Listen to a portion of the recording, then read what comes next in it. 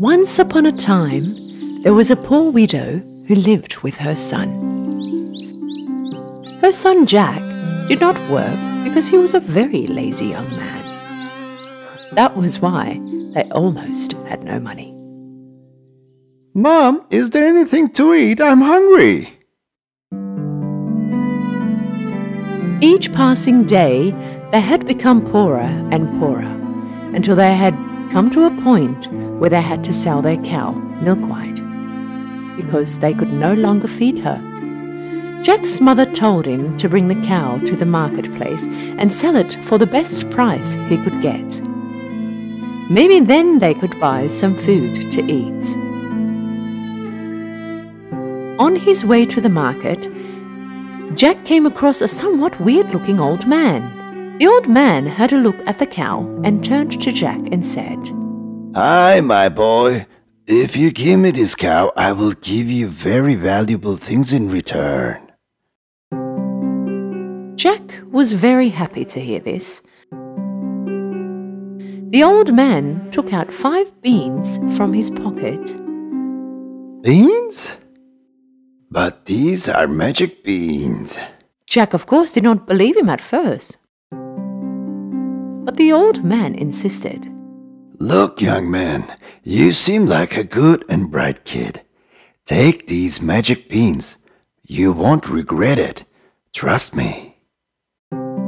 Jack believed the old man and gave him Milkwhite in return for the magic beans.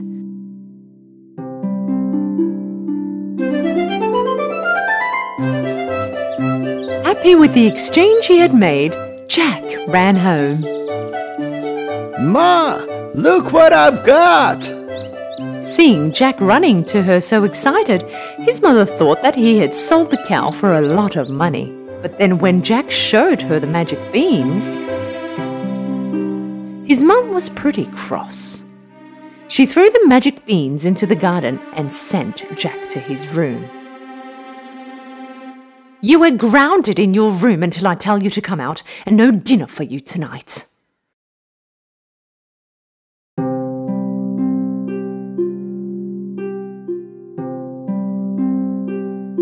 In the morning, Jack looked out the window, and he could not believe his eyes.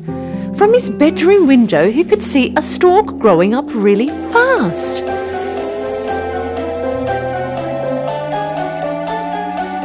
This was neither a tree or a giant flower. This was a magic beanstalk. Jack jumped on the giant beanstalk from his window. Using the leaves and the twisty vines like the rungs of a ladder, he started to climb up the beanstalk. After a while, he found himself in a weird place where everything was much bigger than normal. He saw a path full of flowers and a very big house at the end of it. Jack came to the house and knocked on the door. A lady giant answered.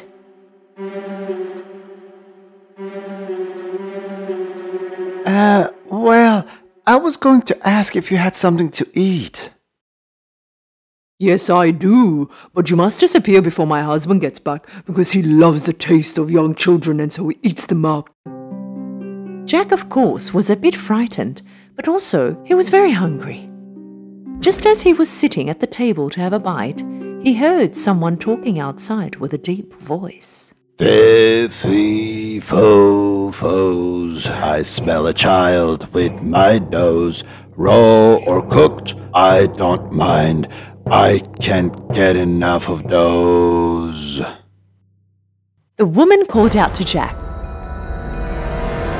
"Hide in the oven right this moment, my child." Jack hid in the oven at once. The giant went into the kitchen and started to sniff around.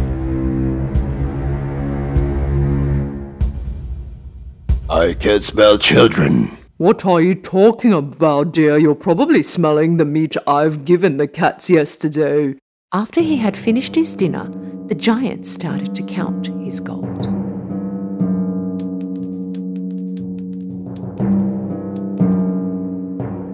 After a short while, he was tired from counting the gold, and so he fell asleep. Jack came out of the oven and took a bag of gold. He threw the bag right under his magic beanstalk. Then off he went down, holding onto the beanstalk. He found the bag of gold he threw down and ran home right away. When Jack's mother saw the gold, she was very happy.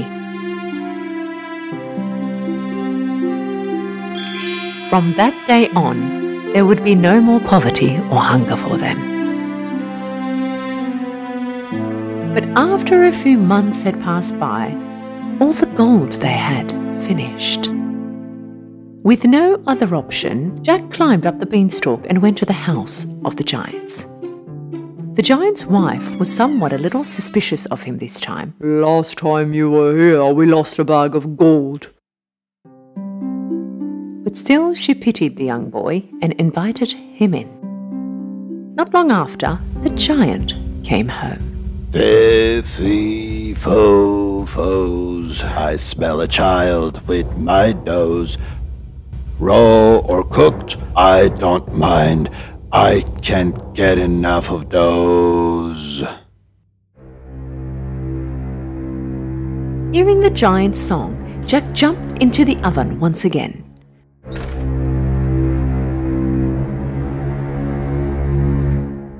After finishing his dinner, the giant asked his wife to bring his chicken.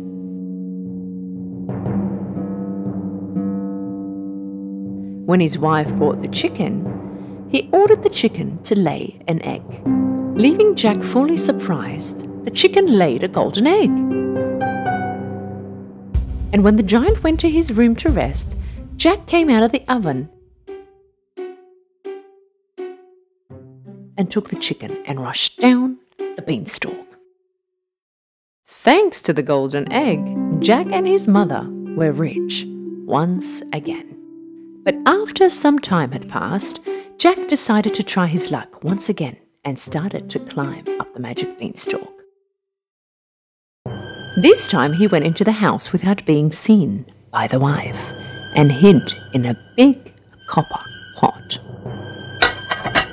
Sometime later the giant came home. Fee, fo, foes.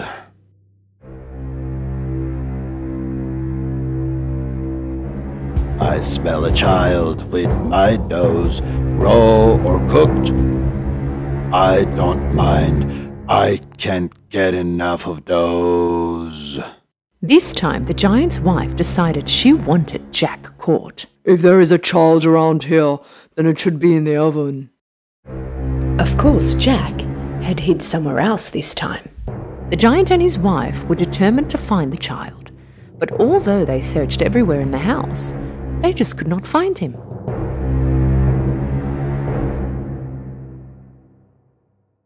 After their dinner, the giant put a golden harp on the table, and so he ordered play.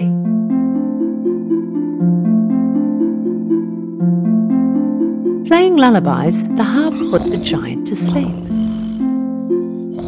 At that moment, Jack knew that he wanted this harp more than anything else in the world. In order to do so, he climbed up the sleeping giant's knee, jumped on the table and to the harp. But something really unexpected happened. Help! The harp yelled. Jack jumped down the table with the harp on his back. The giant woke up and started to run after him. Jack started to slide down the beanstalk as fast as he could, and the giant followed. When he reached home, Jack called to his mother. Mom, quick, bring me an axe. They both started to cut down the beanstalk.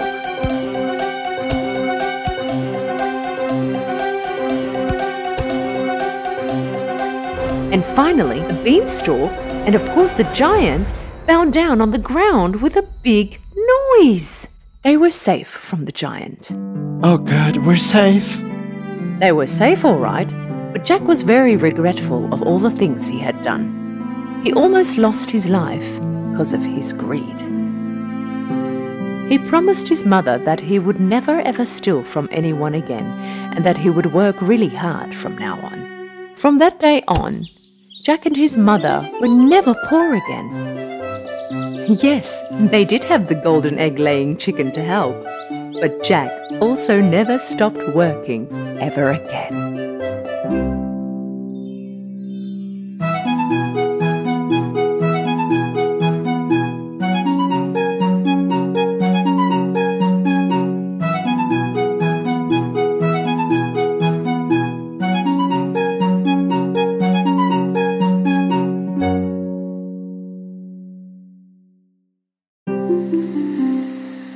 Once there lived a family not too far out from where we all lived.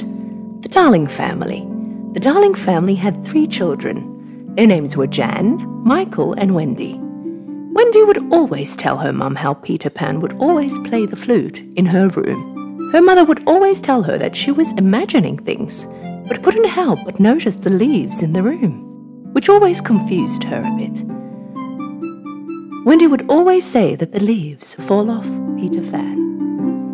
One night, when their parents went out for the night, the kids were left home all alone, and when they got sleepy, they all went to sleep. Peter Pan silently entered their room and started looking for the leaves he had left behind. At that moment, Wendy woke up.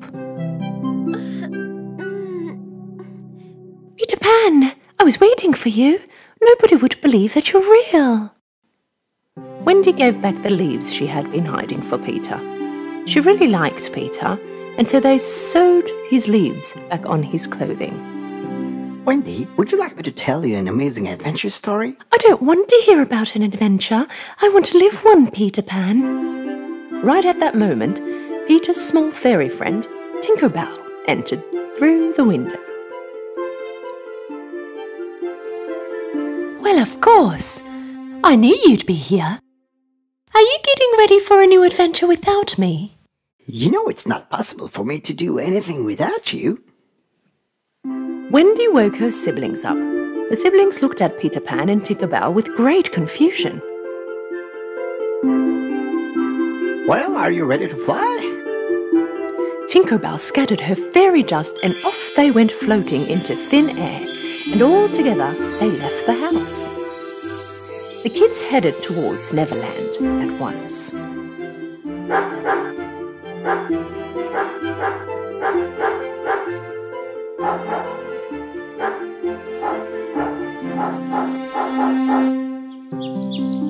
After a long journey, they arrived at Neverland, and there they were.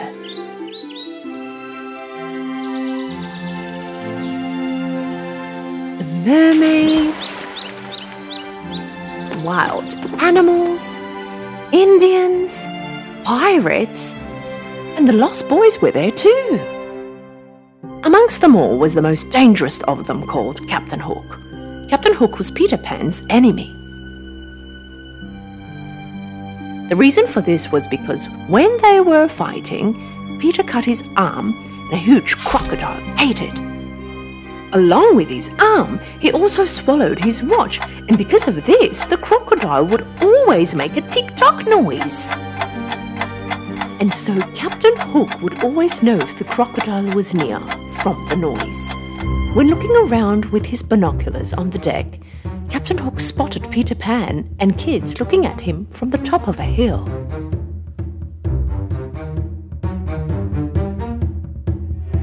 He immediately ordered the men to fire the cannons.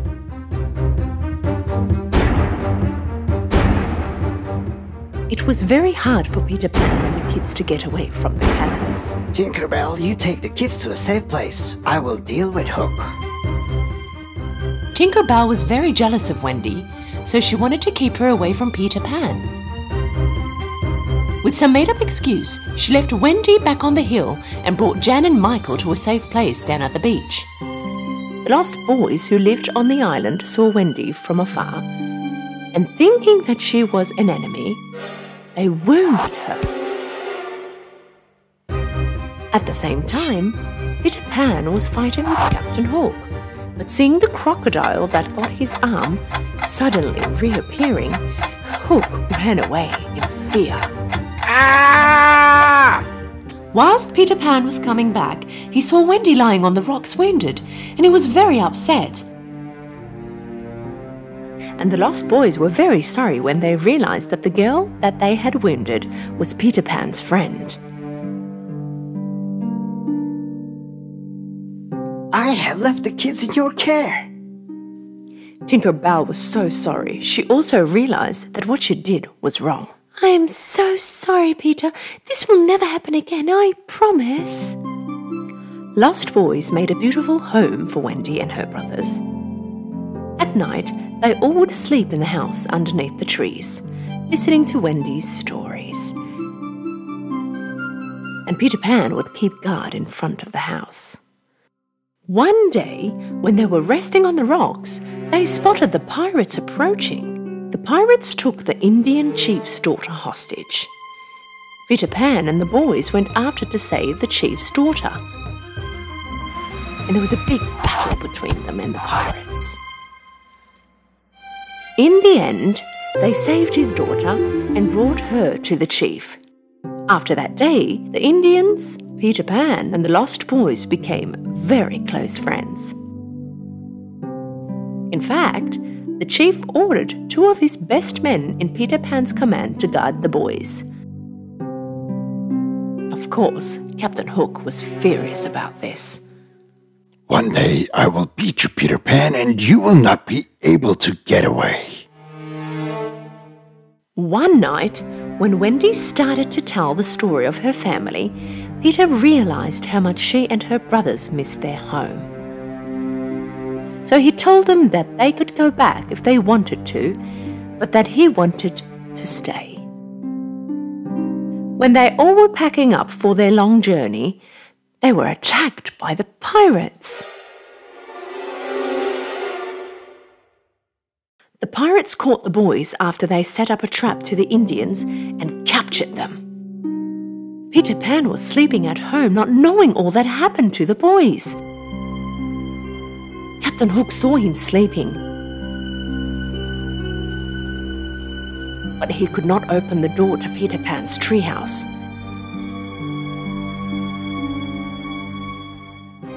Still, he poured the poison in the bottle he was carrying under the door, causing Peter Pan to sleep for hours.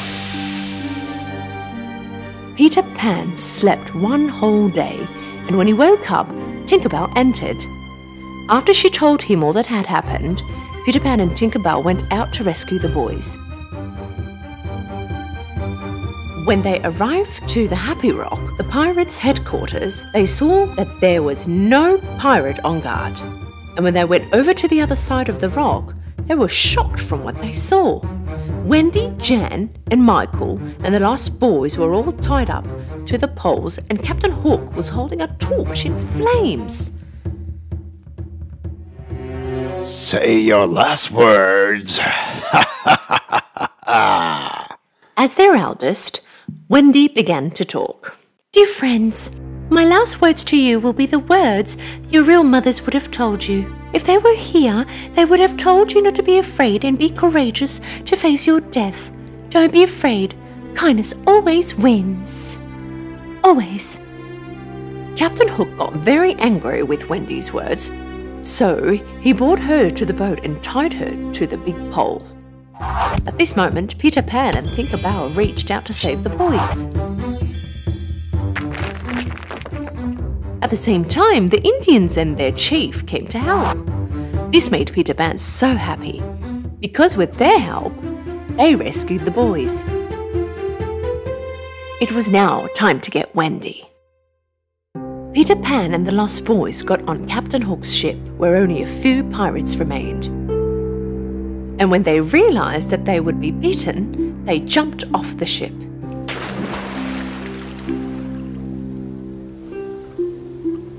There's nowhere to hide, Hook.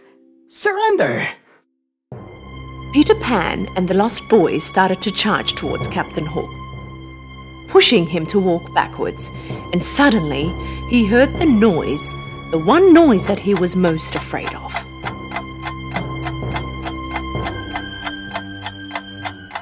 When Captain Hook looked back in fear, he saw the croc waiting for him to fall down into the water. Help!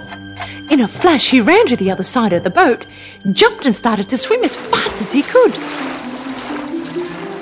Peter Pan and the Lost Boys began to laugh.